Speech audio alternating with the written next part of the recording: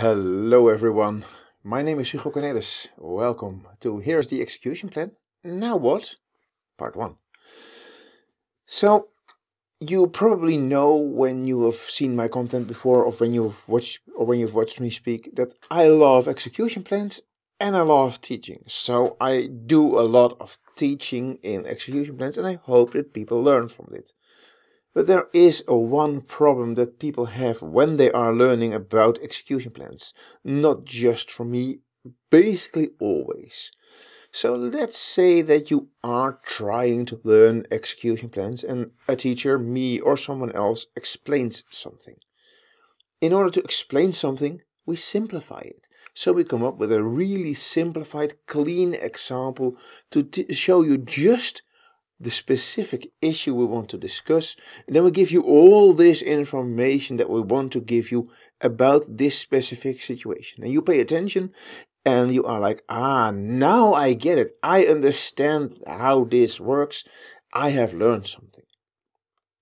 And then the next day you are at your work and you brag how much you learned from attending a conference or watching a YouTube video or whatever source you had for learning something. And your boss now thinks you're the execution plan expert. So when your coworker has a performance issue, he asks you to go there and help that coworker.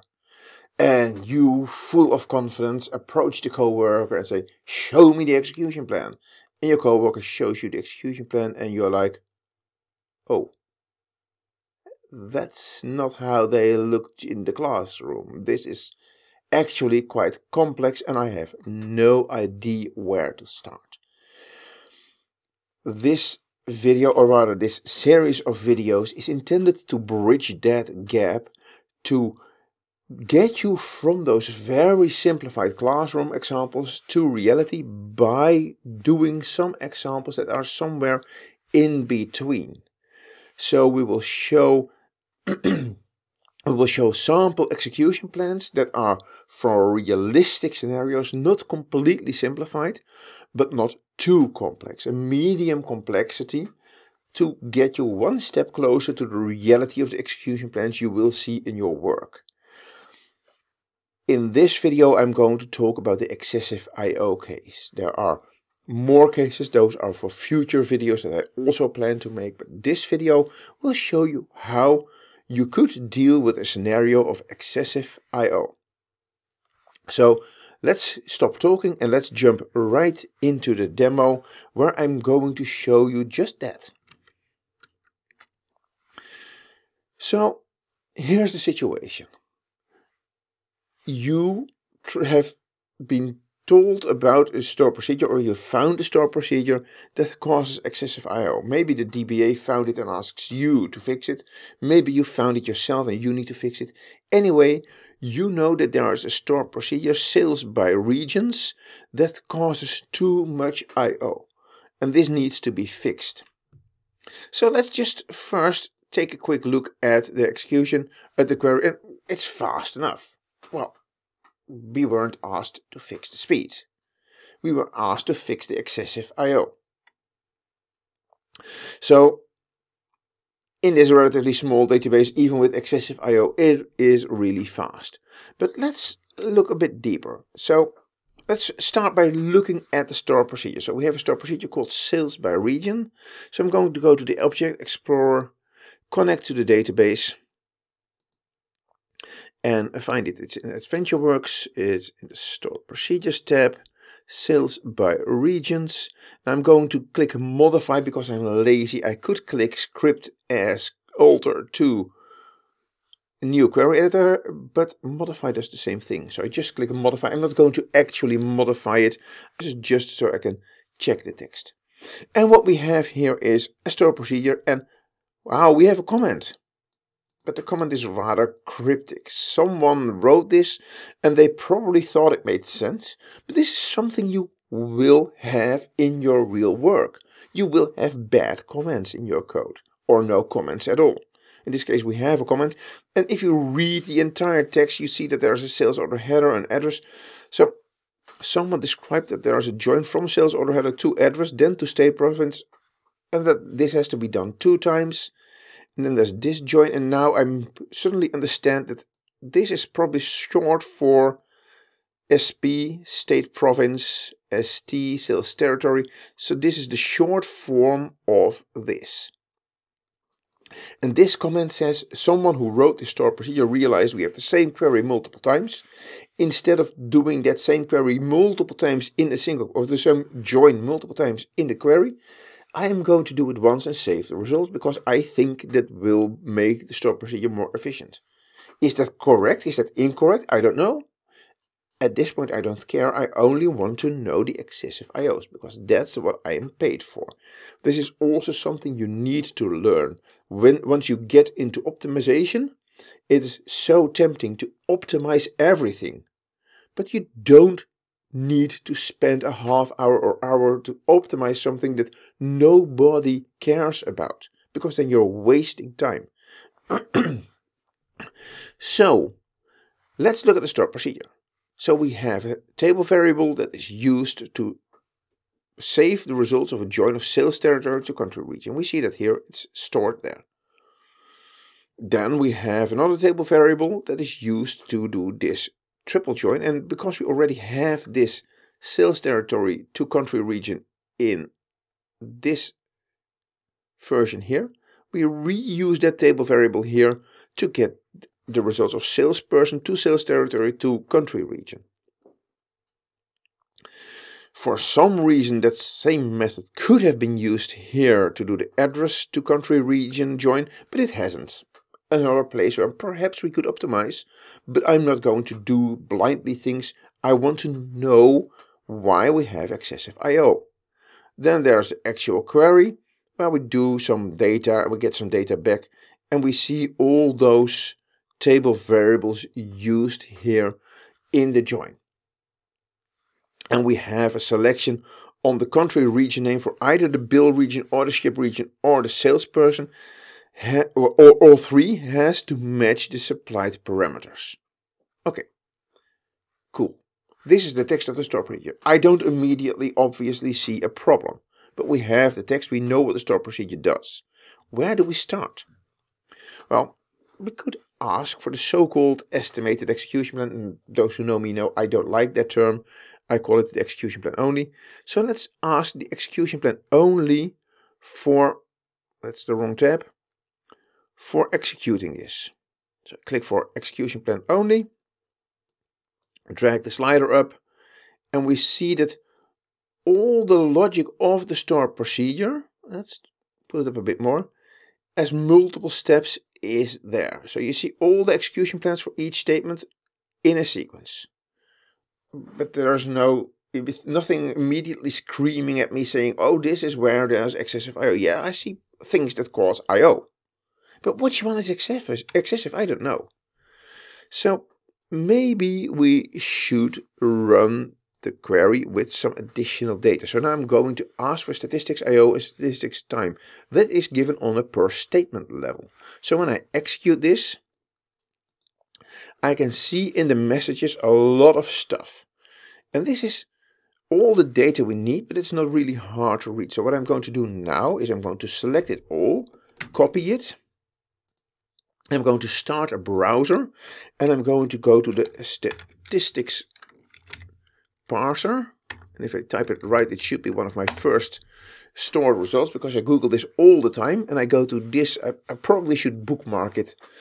I can paste this here. This is written by, I think it's by, yeah, Richie Rump has written this, made it available to the community. It's awesome. You just paste the output of set statistics I/O and set statistics time here. You click parse, and what you get is the same data, more readable, with easy totals added. So here is the total for the first statement. We just have 32 logical reads. That's not excessive. Second statement, 17 logical reads, not excessive. Third statement, 62. Okay. The fourth statement, hey, here we have 163,000 logical reads. And that's also the last statement. So here we have the totals of all statements combined. Sometimes that's useful. In this case, I'm going to stick to just this fourth statement, where we have 163,000 logical reads. That is the excessive part. So even though we saw some weird stuff in the first 3 statements and had our doubts, is this smart? Is this not smart? We were right not to waste time on this because we were asked to look into this store procedure for the excessive I/O, and the excessive I/O is completely in this 4th statement. And apparently 163 logical reads, almost half of that comes from a work table and the other half from the product table. So the rest is peanuts in comparison. It's mostly the product table and the work table. So now we know a bit better where we need to look. So let's run this same store procedure again, but now with the execution plan plus runtime statistics, also known as actual execution plan, enabled. So we get our results, we get of course the same statistics I/O, but now we also get the execution plans for each step. I'm going to skip the first 3. And here's one more thing I do want to point out. Here we see in query 3, I'm going to zoom in. This is query 3 that we know does almost no I/O. Here we see that it's 57% relative to the batch. In one of my other videos, execution plans, where do I start? I talk in more depth about this, how confusing this percentage can be. This is an estimate, this is not reality. In reality, this number is completely misleading. This 3rd query is not the problem. The 57% is misleading. It's a bad estimate. Reality is that all the I/O is caused by query 4. Even though it says 41%, this is where all the I/O is. And it is on a work table and on the products table. Do I recall that correctly? Let's just flip back here. Yes, the product table and the work table. So now I need to look at the execution plan. And I'm just going to go through it and look at things. And one thing I notice is that there are some of those yellow triangles here. There's yellow triangles. And if I hop out of the zoom and hover my mouse there, you will see that those triangles means there's a warning. We used tempdb to spill data. That is the work table. So there is data being spilled to work tables in tempdb for sorting data. There is also a spool. Spools always use work tables. So there's also a spool that uses a work table. This spool is needed because if we go back to the text of the store procedure, and then this last final query, we have multiple count distincts here. In order to do a count distinct, SQL Server has to remove duplicates. But once you have removed duplicates, you have changed your data. You still need the full data for the second count distinct. That's why in this execution plan we have a branch. Come on, do what I want. We have a branch on top that does the normal aggregation. And then we have 2 branches below that, each with a distinct sort that removes duplicates and then does a count distinct based on data from the table spool. So this is where a lot of that data from the work table comes from, the sorts and of course those table spools. But we also had the products table, and we see that the product table is used in a clustered index seek. It would be nice if you, yeah, there you go. So we have a clustered index seek where we have an estimated number of executions of 3.8, but the actual number of executions is almost 40,000. And it's a clustered index seek that is executed this often into a nested loops. And why is this done? Because there is a misestimate on the results of that nested loops. SQL Server thinks that only 4 rows will match. In reality, 38,000 rows match. And that, I'm not even going to look that much at the rest, because we already know that's not where the excessive I/O comes from. So now we have found, by first looking at the set statistics I/O to see which query in the store procedure and which tables in that query caused excessive I/O, now we have found the specific operators. Now we need to do something about this. Now we use table variables, and you should know that table variables have no statistics. That is sometimes a benefit and sometimes it is not. In this case, I'm going to go back to the execution plan. We had an estimate of just 4 rows.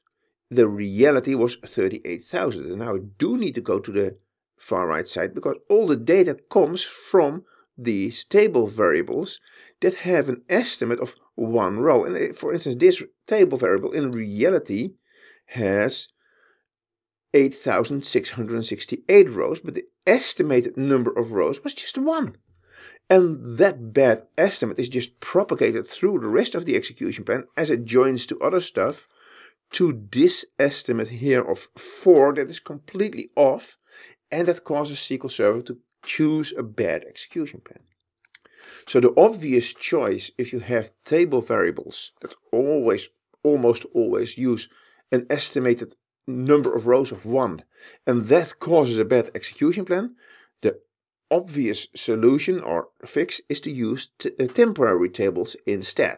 That can introduce new problems because temporary tables have their own issues, but in this case it might help. So what I have done is I copy and paste the text of the stored procedure. If there's a changelog, I will of course add it to the changelog.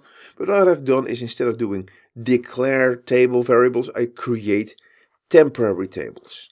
That's the only change I've made. Even the stuff that I saw that was suspicious, I didn't change it because I want to isolate this change and see the effect. That's the only way to really know what we are doing. So I'm going to alter the stored procedure. And if this is in production, I would create a new stored procedure to verify the two. But we're on a test environment. I can just alter the stored procedure. I can always restore from production. No problem. So I alter the stored procedure to use temporary tables. And now let's check what happens. So I'm going to execute it again. We have our results. And let's first copy all the data from the set statistics IO, go back to the query window and open another statistics parser window. Paste the new data here and compare the totals. So I'm just going to scroll down to the totals at the end, far end. So this is for the entire stored procedure. Now the original, I'm also now going to scroll down until the end. So we had, before we changed anything in the original stored procedure, we had an overall total of 163,000 logical reads. We have already reduced that to 87,000. That's a huge reduction. Those 87,000 are still almost all from the last query, and it's almost all the work table. Let's look at the execution plan that we had to see if we can do even more. So I'm once more going to skip the first queries and just going to focus on the last one. So we see that some things have improved. We see that there are still table spools because we have this distinct stuff. Some sorts don't spill anymore, but some sorts still do. These two sorts still have this warning symbol and this message that there is a spill. Why is this spill here? Because we still have a bad estimate. Yes, the estimates are better. If you go to the far right, we see that the estimates from salesperson to country code is correct 8. The estimates from the other tables are correct. We have no nested loops into the persons table anymore. With hash match, we have better data. But at the total end, we still have a bad estimate. We have an estimate of 1,502 rows going into the table spool, while in reality it's 38,000. And that low estimate of 1,502 causes these sorts to allocate insufficient memory, which causes the spill. We need to get a better estimate. So why do we have this bad estimate? This one took me some time to figure out, but I checked and I saw we scan all the salesperson to country, we join that to sales order header, and remember we have a filter on there as well, and that filter is then applied I don't know exactly. So this filter is applied here. Here we have a predicate that says we only want the rows that have the correct salesperson region. So we get 8 rows instead of the 14 rows that were previously stored in this temporary table, which means that of the 31,000 rows from sales order header, we lose a lot of rows that are not in the correct country. Then we have a remaining number of rows estimated to be 1,895, in reality 2,436. And we repeat the same pattern of joining to another table that also uses a predicate now on the bill region. And we once more lose rows. But in reality we don't lose rows. You see that the actual number 2,436, 2,436, 2,436, it doesn't change. The estimate goes down 1,895, 859, 390. So why does this estimate go down and the reality does not go down? Why are the estimates wrong? That has to do with the fact that we filter on bill region, ship region and salesperson region all in the United States. And it makes sense that if you filter on one of these to only orders that are shipped in the United States, that probably almost all of them are built in the United States and done by a salesperson that's working in the United States. That's full correlation or almost full. There might be 1 or 2 exceptions, but 99% of orders that are shipped in the United States will be also built and sold in the United States. So those filters are very correlated. But SQL Server has 2 options depending on which cardinality estimation model you use for how to deal with multiple filters. One of them is no correlation at all and the other is partial correlation. No correlation at all would, for instance, be it's sold in the United States and the amount is less than 10.